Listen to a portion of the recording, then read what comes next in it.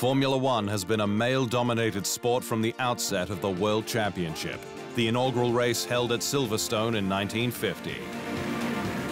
Since then, just 2 females have started an F1 Grand Prix, both Italian, with Maria Teresa de Filippis in the late 1950s and in the mid-70s, Lella Lombardi, who was also the only one to score, earning just half a point in the 1975 Spanish Grand Prix.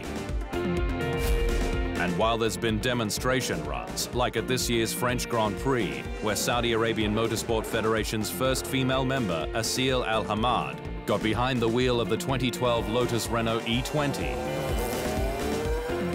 Susie Wolff, now a Formula E team principal, remains the last female to drive a car in an official session, completing FP1 at the British Grand Prix in 2015, before retiring from motorsport at the end of the year.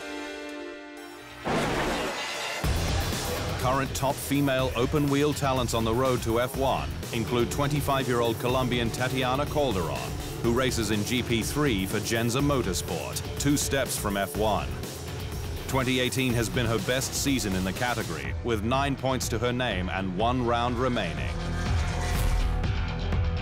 While in European F3, German Sophia Flörsch drives for Van Amersfoort Racing, with whom both Max Verstappen and Charles Leclerc raced, the 17-year-old taking a point in her debut season. And more females could be joining their fight to the top from 2019, with a new women-only junior category launched last week called W Series. The championship, which will start in May, will be free to enter, feature grids of 20 F3 spec cars competing in 30-minute races at tracks across Europe, with drivers fighting for a prize pool of $1.5 million.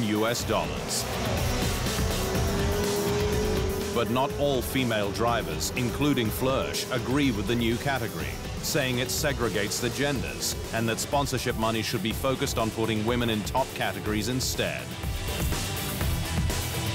It's a hot topic facing the sport as it tries to encourage more female racers in working towards one becoming the first female F1 world champion.